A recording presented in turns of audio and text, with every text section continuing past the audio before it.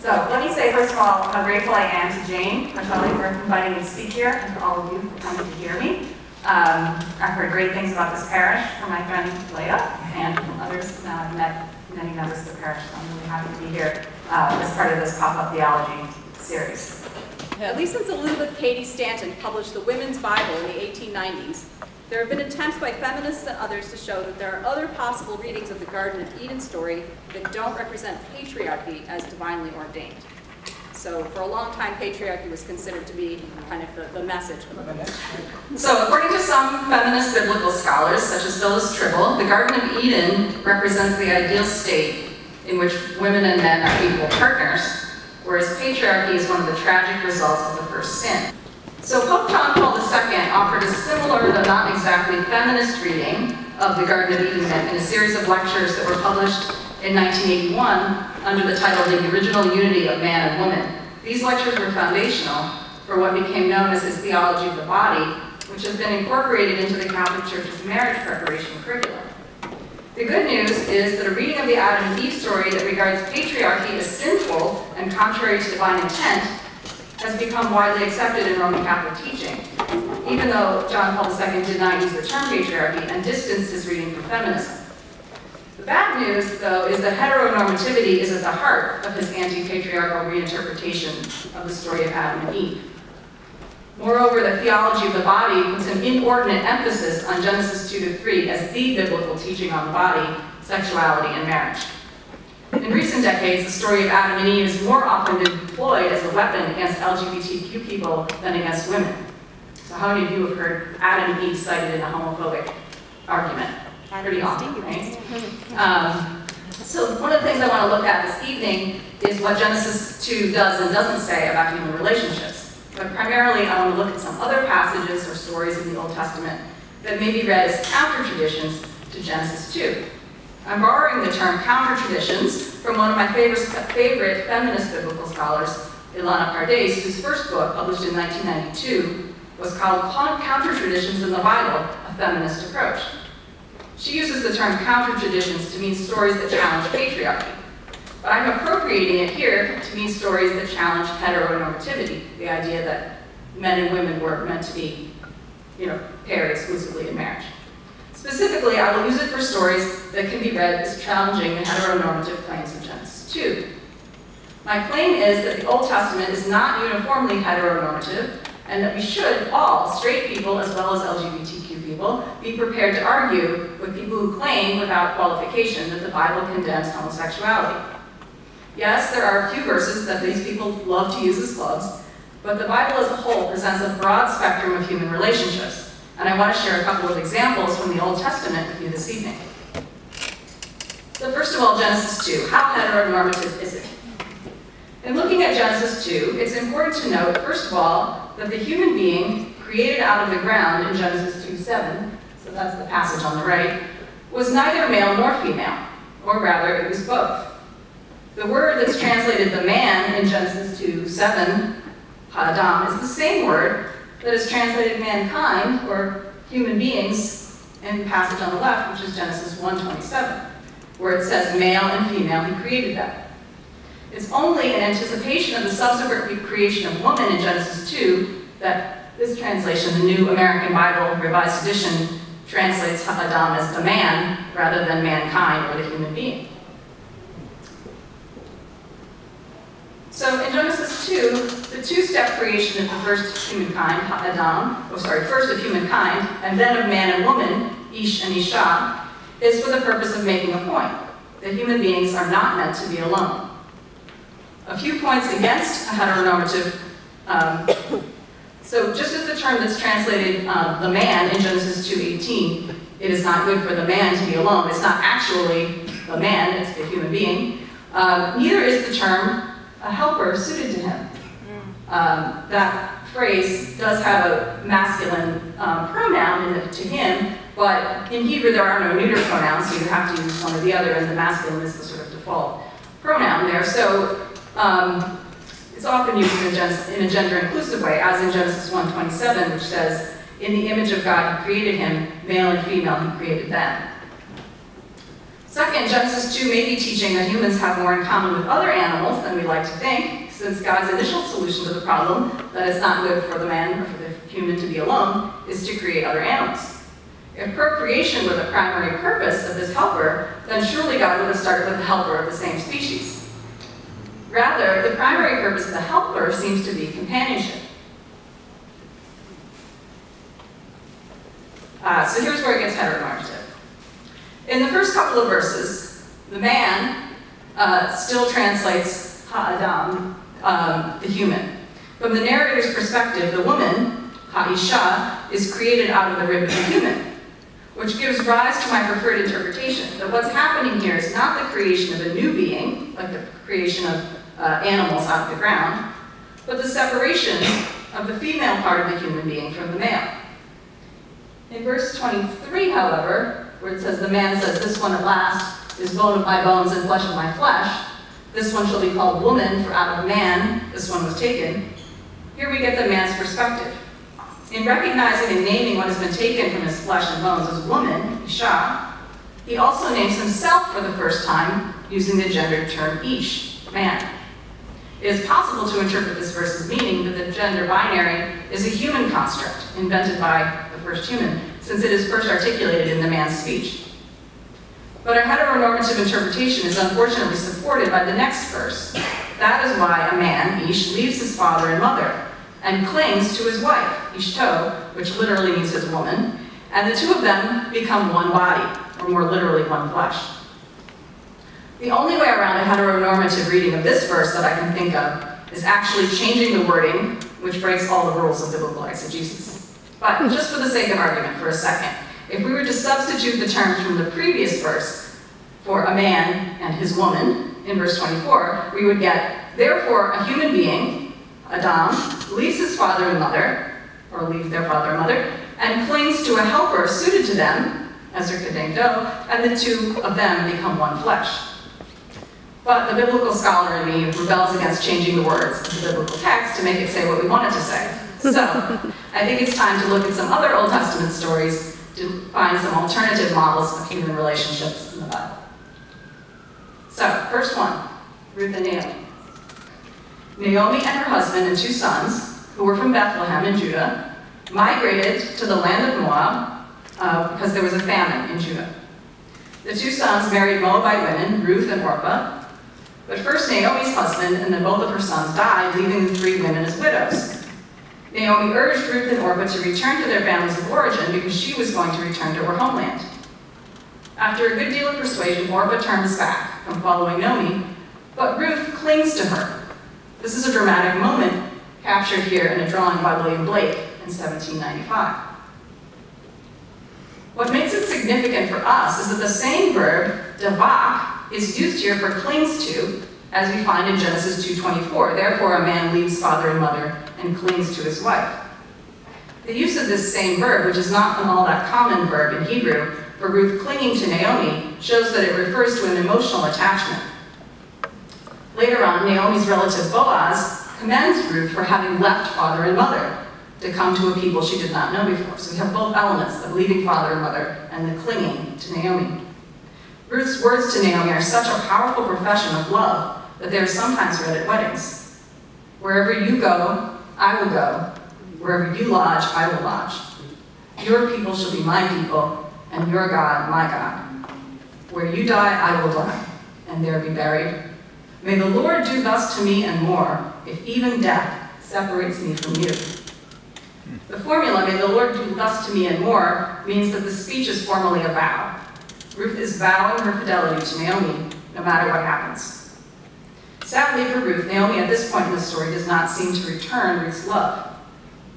But by the beginning of chapter 3, when the two women have been living together for a while in Bethlehem, Naomi addresses Ruth as my daughter, which doesn't necessarily mean my daughter, and announces her intention to provide for Ruth's future by seeking a pleasing home for her. Naomi's plan involves Ruth taking a tremendous risk by going to Boaz alone in the middle of the night and offering herself sexually to him. But fortunately, Boaz behaves honorably. When he discovers that it's Ruth who's lying beside him, he exclaims, "May the Lord bless you, my daughter." Again, my daughter's not. Don't think incest. You have been even more loyal now than before in not going after the young men, whether poor or rich. Now rest assured, my daughter, I will do for you whatever you say. All the townspeople know you to be a worthy woman. So he marries her. Now, is this a happy ending for Ruth? Boaz took Ruth, meaning married her. When they came together as husband and wife, the Lord enabled her to conceive, and she bore a son. Then the women said to Naomi, "Blessed is the Lord, who has not failed to provide you today with a redeemer. May he become famous in Israel. He will restore your life and be the support of your old age. For his mother, who is the daughter-in-law, his mother is the daughter-in-law who loves you. She is worth more to you than 7 sons." Naomi took the boy, cradled him against her breast, and cared for him. And the neighbor women joined the celebration. A son has been born to Naomi. They named him Obed. He was the father of Jesse, the father of David. So I used to resent the fact that the women of Jerusalem seemed to appropriate the Moabite Ruth's son for Naomi. But in Countertraditions in the Bible, Ilana Cardes points out that the Hebrew idiom, a son has been born to X, in that idiom, the X is always the father's name, not the mother's. And moreover, the women of Bethlehem who named the child emphasized to Naomi that his mother is your daughter-in-law who loves you. So the women of Bethlehem seem to be claiming the child for Ruth and Naomi. And it's Boaz who's getting left out. Now, I don't think we need to worry about Boaz being reduced to a sperm donor because the patriarchal society would have taken good care of him. But it's interesting to hear the women of Bethlehem's perspective on this family, and that the bond between Ruth and Naomi, it is a bond between Ruth and Naomi that gets remarked upon. The statement, "She is worth more to you than 7 sons," may be an allusion to a verse in 1 Samuel 1, which comes immediately after Ruth in the Christian Bible. So it's like literally the next chapter after this chapter of Ruth. That chapter tells the story of Hannah, who was initially depressed because she has been unable to conceive. Her husband, Elkanah, who loves her, tries to comfort her, saying, "Hannah, why are you weeping? Why are you not eating? Why are you so miserable? Am I not better for you than 10 sons? Whereas in 1 Samuel 1, it's the love between a husband and wife that's supposed to compensate for the lack of children. Here, it is Ruth's love that is supposed to compensate Naomi for the loss of her husband and sons. But Naomi also gets a new son into the bargain, Obed, who is none other than the grandfather of King David. I could say more about the fact that the Bible traces the ancestry of Israel's most famous king to this very unconventional family, but instead I want to move on to one of the love relationships of David himself. David is probably best known as the poet of many of the Psalms, or for killing Goliath when he was a youth, or perhaps for his military conquests as king of Israel, including the city of Jerusalem, which before David's reign was a Canaanite city. When people think of David's erotic relationships, they tend to think first of his sordid affair with Bathsheba, the wife of Uriah the Hittite. But David had another erotic attachment before he became king that tends not to be talked about as much because it was with another young man, Jonathan, the son of Saul, who was the first king of Israel, whom David eventually displaced. This painting by Giovanni Battista Cima from around 1505 is one of the few depictions of this couple, Jonathan and David, in Western art. As the painting suggests, Jonathan's love for David began at the time when David slew Goliath. Let's see the head. The first mention of their love comes at the beginning of 1 Samuel 18, immediately after the chapter in which David kills Goliath, and is reintroduced to Saul as the brave boy who dared to take on the Philistine champion with only a slingshot. Apparently Jonathan was present during this introduction, because we read that by the time Saul was finished talking to David, Jonathan loved David, quote, as his very self. Now this relationship is often characterized as a friendship, or maybe what we might today call a bromance. But I will present you with a preponderance of evidence that it was more than that. First, recall that at this point in the narrative, David is only a lowly shepherd boy, while Jonathan is the king's son and heir apparent. Yet, quote, Jonathan and David made a covenant because Jonathan loved him as his very self. Jonathan took off the cloak he was wearing and handed it over to David, along with his military dress, even his sword, bow, and belt. Jonathan's willingness to give up the power differential that separates him from David is a clear sign that the covenant they enter into is not about securing a political alliance, as some have suggested. Rather, by taking off his military garb and weapons and handing them to David, Jonathan shows that he cares more about David's love than about his position as next in line to the throne. But does David return Jonathan's love? That's not yet clear.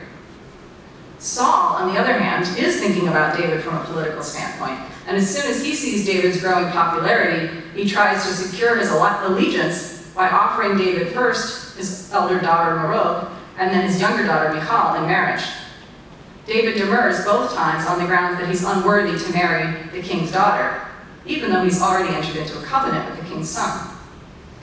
Saul, feeling more and more threatened by David, turns the offer into a challenge. Bring me the foreskins of 100 Philistines, and I'll let you marry Michal.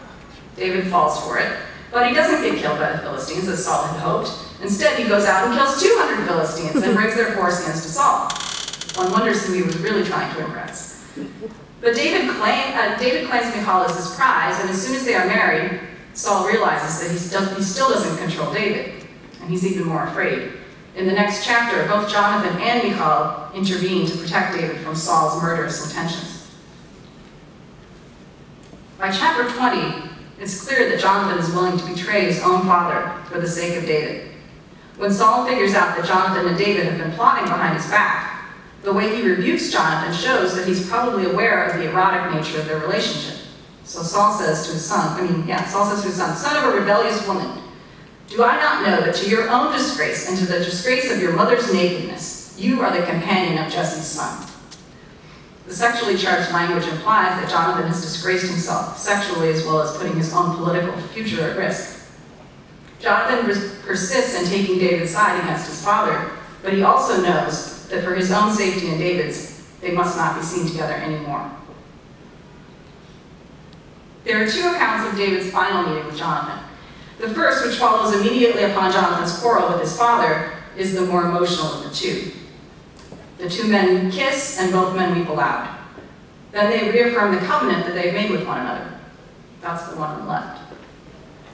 The second version on the right seems more political, but it also envisions an ongoing relationship between David and Jonathan. Jonathan assures David that he will be king of Israel, and Jonathan will be second to him. Here, Jonathan is undeniably placing his relationship with David above that with his father Saul. The final word on the love affair of David and Jonathan is David's lament when Saul and Jonathan are killed in battle with the Philistines several years later. In the interim, Saul has made several attempts on David's life and has given his daughter Michal to another man in marriage since David abandoned her when he fled Saul. David has also acquired another wife in the meantime, Abigail, but he has not gotten over his love for Jonathan, which we finally get to hear about in his words. David's passion for Jonathan comes through in the final lines of this song. I grieve for you, Jonathan, my brother. Again, not brother. Most dear have you been to me. More wondrous your love to me than the love of women. How the warriors have fallen, the weapons of war have perished. It seems to me that the burden of proof is on those who would claim that David and Jonathan are just good friends, to explain how more wondrous your love to me than the love of women is not homoerotic. The relationship of David and Jonathan seems to me to be a clear challenge to the heteronormative interpretation of Genesis 2, and that Jonathan leaves behind his father, and presumably his mother, although she's not mentioned, for the sake of his love for David. And David explicitly prefers Jonathan's love to the love of women. So, the story of David and Jonathan, like that of Ruth and Naomi, illustrates that the Bible does not just endorse one model of human relationship, heterosexual marriage. So now I'd be happy to answer questions about what I said, or any question at all relating to the Bible and sexuality.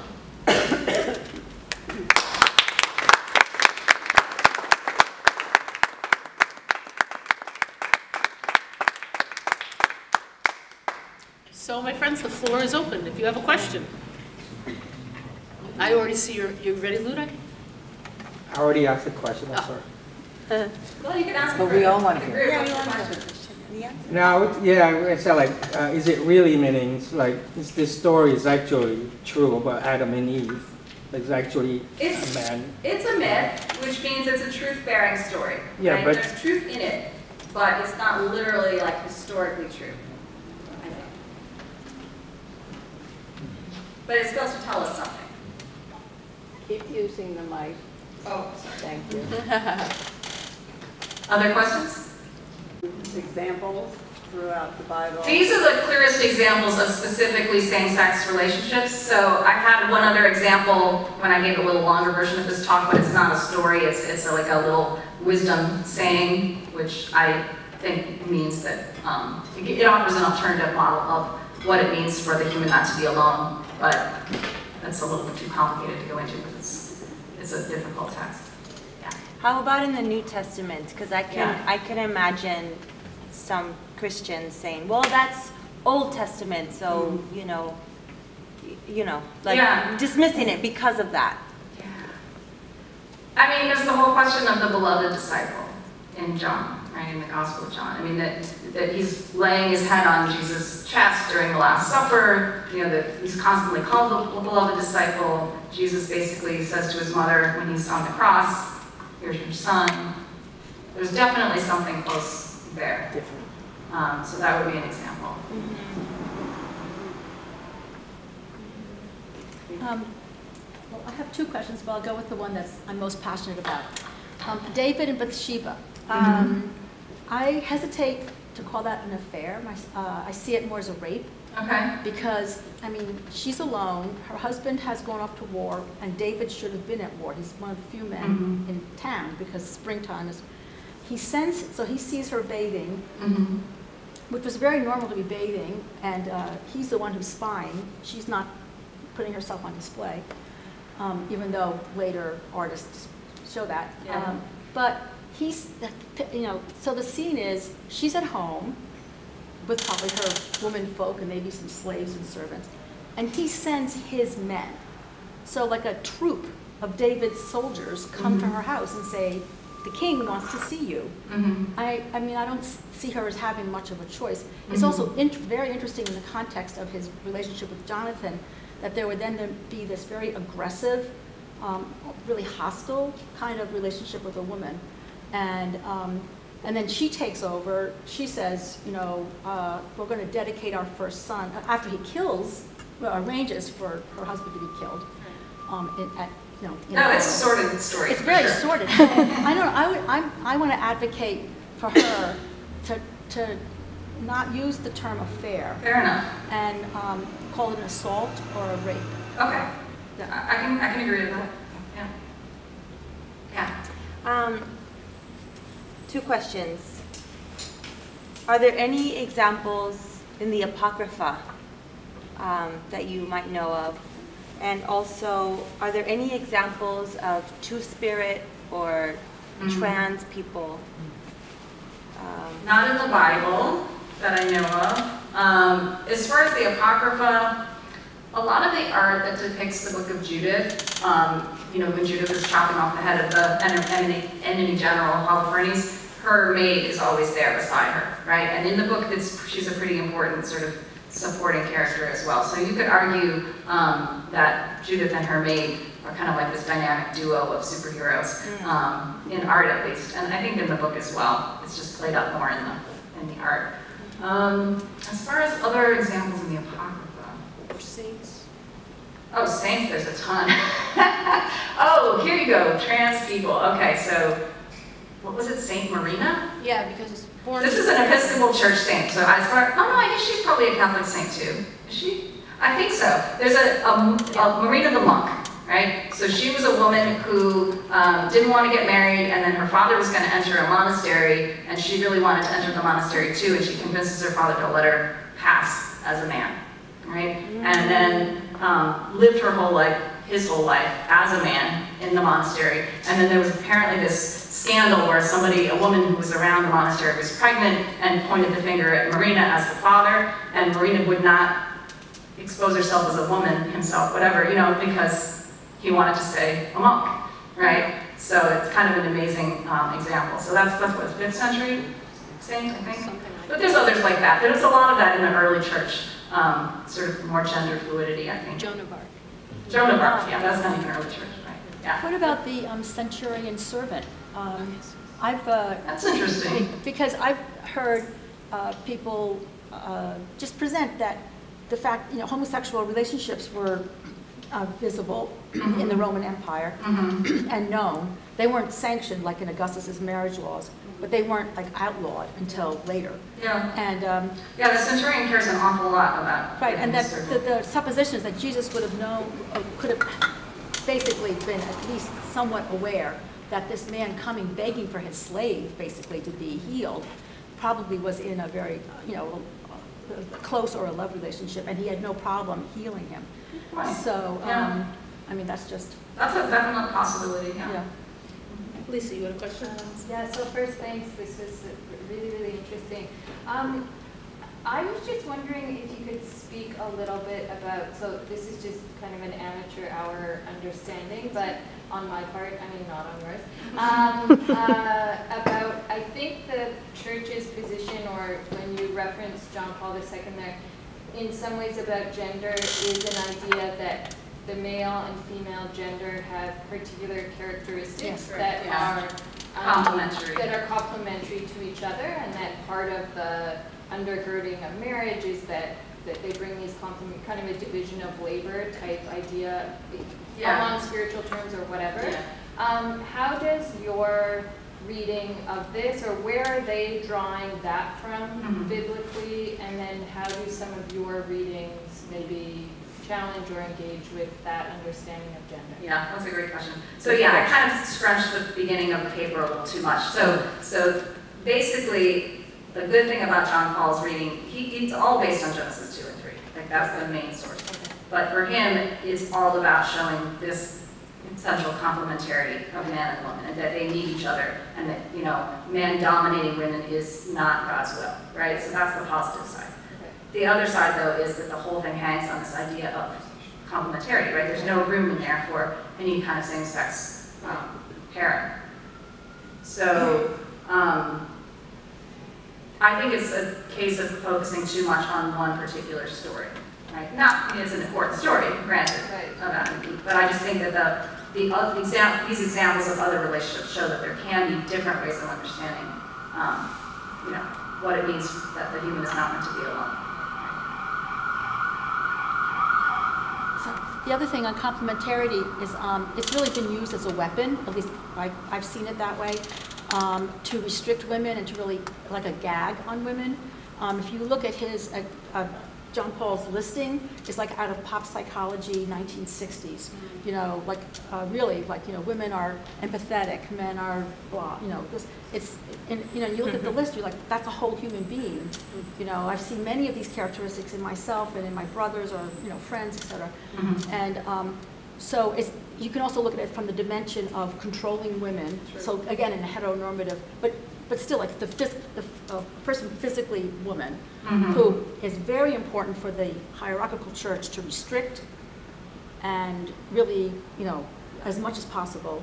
And then you put them in this box, and when you read his writing on it, it's really biological determinism. It's really a heresy to say you don't have a potential beyond this list, and it's very upsetting to read.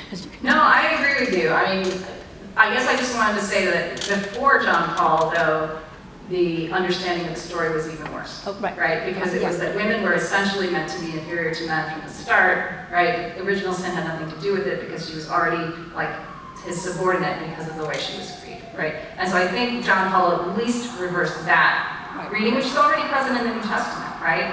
Women don't talk in church because, your husband is your head and, I'm getting it wrong, but basically because Eve was created after Adam, therefore she was meant to be inferior from the beginning, that kind of thing. No, he did do that. He improved it a little, Yes. but you're right. Yes. It's very limited understanding of women as well. What's going on with Jewish scholarship in terms of these stories and the narrative? It's a really good question.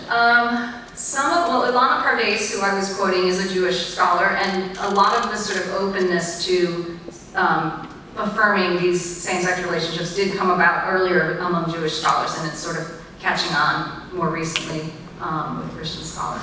Certainly the reading of the creation of the human as male and female together, and then the subsequent division, is a very old Jewish interpretation. You can find it in the Midrash. So that's a Jewish understanding of the story that I think the Christian church could have benefited from.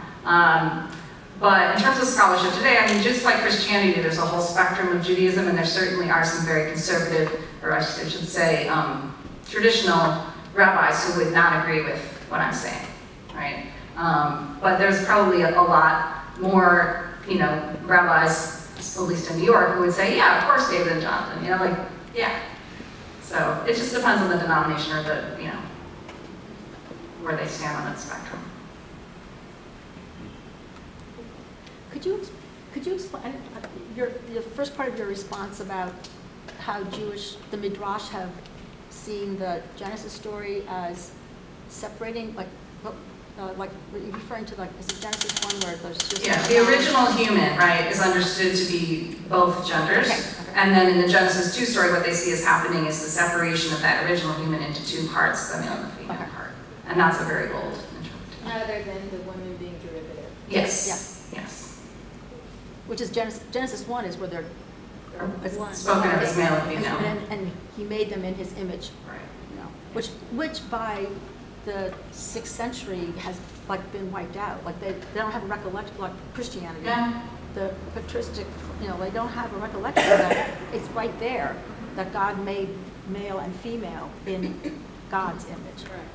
Well, if I remember, I mean, I just read this recently, and the creation it's called they, right? So that's what we're now using for gender non-binary people. So when I read that, I don't know, it, like, punched me in the face. I was like, oh my God, it's right there. Yeah. It's the very first thing in the Bible. You know. Although it's probably closer to what you said is two-spirit, right? That it was both. Yeah, it wasn't it was both. a non-binary person. It was both a male and female person that was sent subsequently. Yeah, that's right. Yeah, Judy? So I've heard you talk about this before, but something that's come up for me now is the focus on these covenants, and that the language is clear that there are covenants that that are made in the language that elsewhere is very clearly actually makes me think as a Christian of, like, I look ahead and I think of Maundy Thursday and I think of our mandate to love one another as I have loved you.